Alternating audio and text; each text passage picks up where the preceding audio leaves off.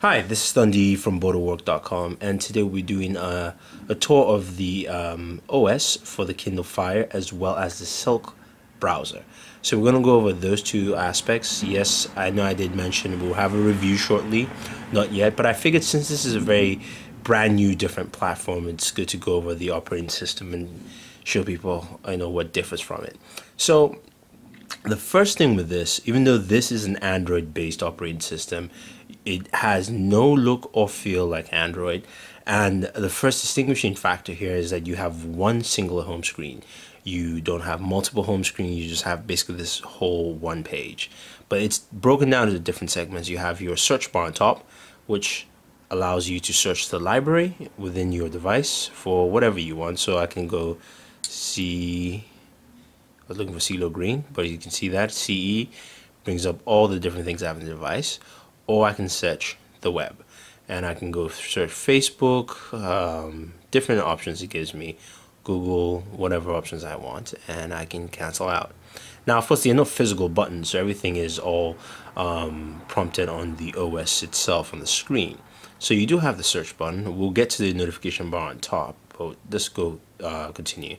And then below that, we do have our basic tabs. Now we have here a total of 6 tabs.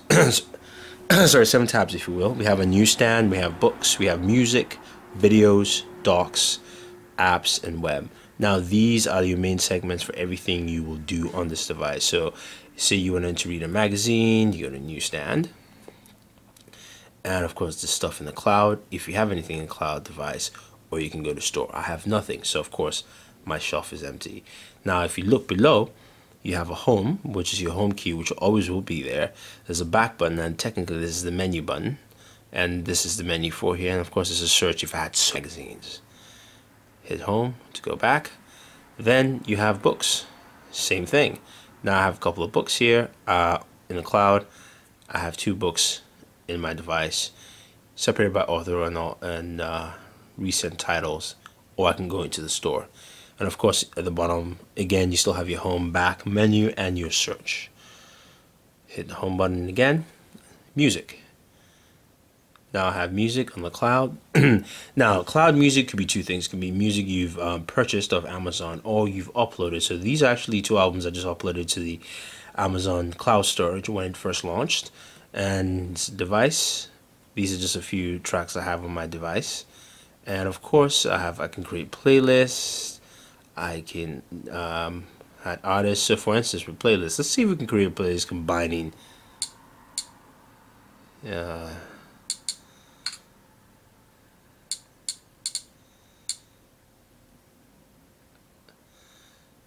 sorry, let's call it mixed. Okay, now we said mixed. Let's see what songs can we add from our playlist here. Okay, so the playlist can only be done with either device or cloud. So this is playlist for all songs on my device, or if I go to cloud, I can make a playlist of cloud, and I can also purchase songs, upload, and things like that.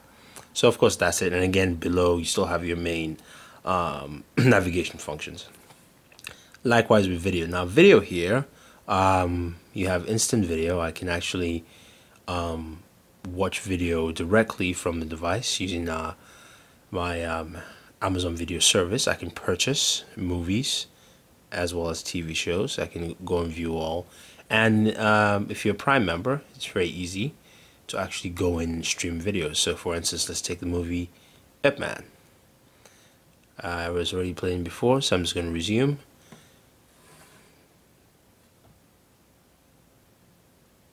Now this is just showing you all the different aspects of what the device does and how well it functions.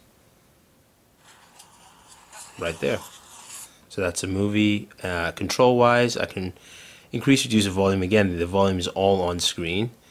I have a 10-second time jump. I can go back because I can skip back and forth as long as this buffers. And I do have a back and home button here. So if I tap the screen, hit back, takes me back to this menu. Because if I hit menu, this gives me settings, which I can play around with, and I hit the home button. Of course, in landscape, it's still the same thing. You do have your carousel of all you've played. Now you can see there, I was watching Ip Man, so that came up, added to my recent activities. And these are all your recent activities, will always be populated here as much as you use them. Now, you of course, you can pin those activities to your favorites. So for instance, I can add that to my favorites. And your favorites are usually listed below. Now you do have videos, documents, which would be the same thing. Here, you can head back home, and of course you have your apps. Now your apps here, you have apps which you downloaded from the App Store. Now it does have an App Store. It is not the Android App Store, it's the Amazon App Store, but it is an Android based App Store. So it still has Android apps. All the apps here are Android apps.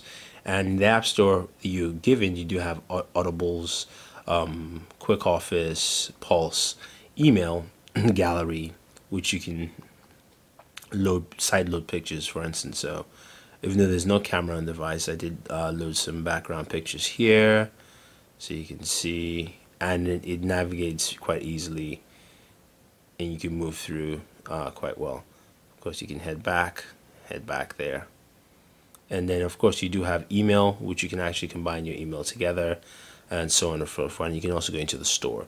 So that's that's just the aspect there with the sorry, let me just re-navigate this with all the different options. Now of course you do have the web browser, which we'll get to in a second. And if we go to the top now, the top is the notification bar. Once you tap it, it drops the notification bar where you can lock the screen, you can play around with the volume, or you can just mute it if you want. Play around the brightness, Wi-Fi, look at your Wi-Fi settings, go into advanced settings if you like, sync your device to the cloud, and then we hit more. That takes us to your full settings. Now you have help and feedback, you have my account, which you can deregister yourself. You do have your sound and volume notifications. You have display, screen timeout. It's from 5 minutes. You can change it to whenever you want.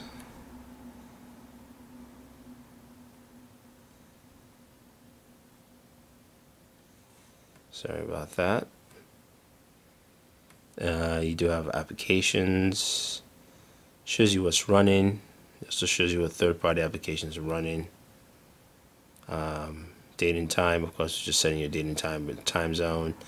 Wireless networks.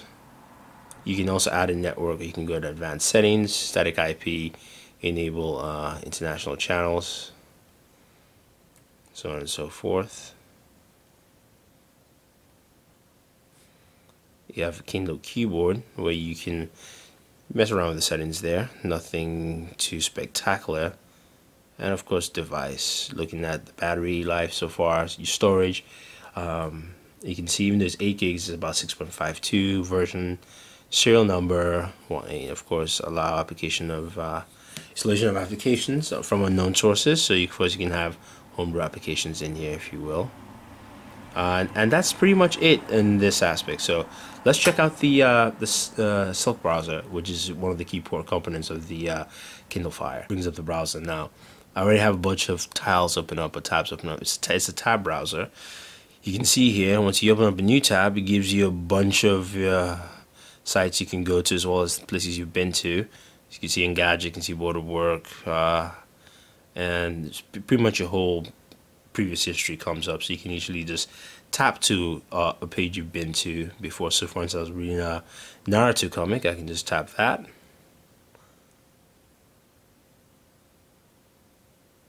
That should bring it back up. Now, I've had varying speed results with the browser.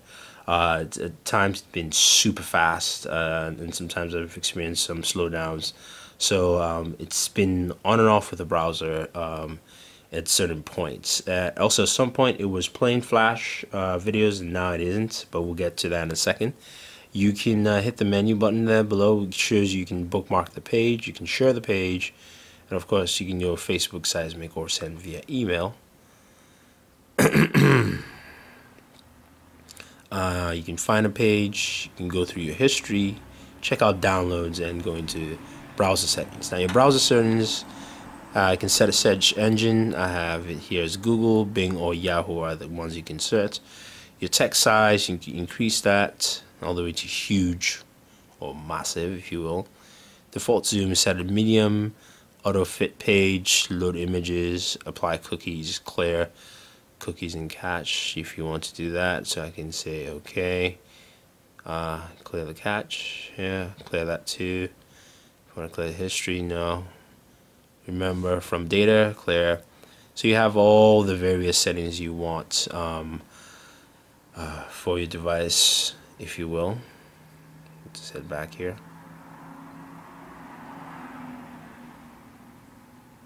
So you have all that. Like I said, you have full tab browsing, and you know, you can add your different bookmarks all together. Right now my browsing speed, as you can see, is not the best, but like I said, I've experienced varying browsing speeds. It's been very fast at times, and certain times it's been super slow. So I'm just going to go to Booredatwork. Now, of course, that's already in the systems because I've been there before, so it's picked up pretty fast. What I've noticed, though, sometimes it speeds through, and then it just takes a little bit of time to, you know, finish rendering the whole site. Earlier, as I mentioned, it was able to play Flash video off the site. Now, Flash isn't fully functional. Well, the last time I checked, it looks like Flash is now, because you can see the ads. It's a video here. Let's see if we can access that video. So yes, Flash is functional. I was probably having issues just with the browser, but so Flash is functional. Just that it was being finicky early on. So going back to the page there. So yeah, you know, the browser presently has some ups and downs, I would say, from my experience. You know, I wouldn't say that it's you know, super fast or super slow. I just say right now, just probably because the browser is aided by Amazon servers, and a lot of people are getting on the system now. So you're going to experience very different varying speeds. But I do like the browser. I like the fact that when it works very well and smooth. It's easy to navigate. It's not too hard to use. Plus, you do have, you know, the keyboard itself is very easy to navigate and use, especially if you're holding this with thumbs, or if you use it in landscape mode. It's also easy to navigate through, and it works pretty well. So it's something to note here, you know, and I'd say the browser works very, very well overall. So you can see here, CNN is one of those pages that it does navigate very, very quickly too. So that's pretty much it. That's a look at the Kindle Fire OS, as well as the Kindle Fire Silk browser. If you guys have any questions, any comments about the OS itself, let us know. If you just something you're wondering or concerned about. Before I actually end this, I just remembered, on the top left hand corner you do have your name. It says, you know, my name, Enabong Kindle, and it says number 3. If you tap on that, that shows you activities, especially downloads. So if I was downloading an app, this is like your notification tray. It would actually pop down with all of that fun stuff here, and you can clear that out. You know, you can tap that back again. Also, likewise, if you're playing a song, so if I went back in here, and let's pick an artist. So I had Frank Ocean playing here.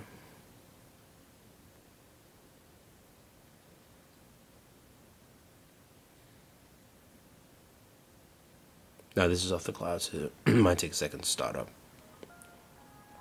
Of course, your speaker's on the top of the device here.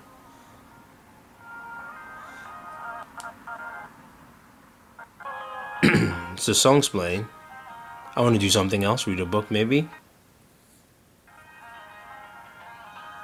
Now you see in the very top left hand corner it says Kindle number 1, means one thing is going on.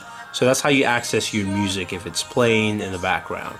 So basically just go ahead, tap there, and you can access your music immediately. So something to take note, if you will. So anyway, if you guys have any questions or any comments about the Kindle Fire OS as well as the Silk browser, let us know.